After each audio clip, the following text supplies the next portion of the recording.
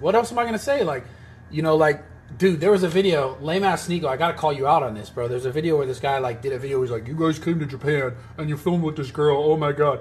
It's like, buddy, dude, shut the fuck up. You wouldn't film with some random other chick and some random other chick for views.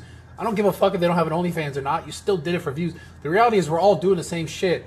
And if we're going to start pointing out what other people are doing for views, it's like, bro, there's tons of lame shit that everyone's done for views and they know damn well it's true. So